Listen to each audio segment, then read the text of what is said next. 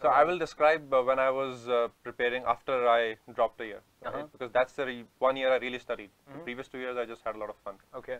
Though that year I used to teach myself because I was at home. I was not in a formal coaching center. I was sitting at home in Ludhiana and learning myself, preparing myself. I had signed up for a lot of these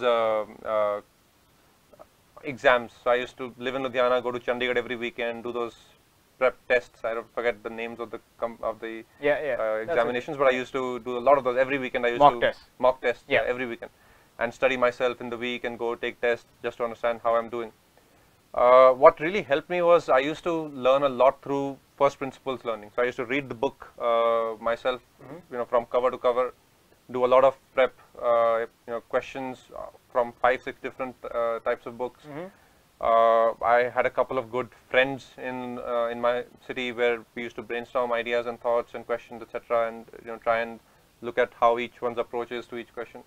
But in summary, a lot of first principles learning and first principles teaching yourself a kind of an approach, which worked for me. Different things work for different people. For me, it was much more first principles. Understand. Yeah. And did you sort of set daily goals for yourself during the prep? That was again a very specific question that people asked. Yes and no. Not really daily, but more monthly and fortnightly and weekly. And then I used to give myself enough wiggle room within a day or within the week, right? Got it. So it was more planned backwards from 52 weeks. What do you need to cover in every week? Oh, you used to do that? Yeah. Oh, okay. Can you tell a little more about that from what you remember?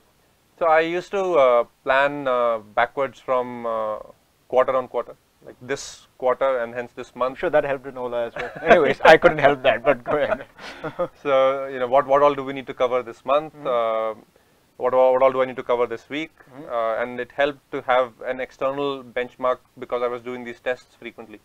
So whatever I used to cover, I used to go test myself, and I could see my rankings go up gradually. In those days, we didn't have HashLearn, right? So I couldn't test myself real time or get my doubts cleared real time. But I was trying to simulate that because it was useful to benchmark yourself periodically.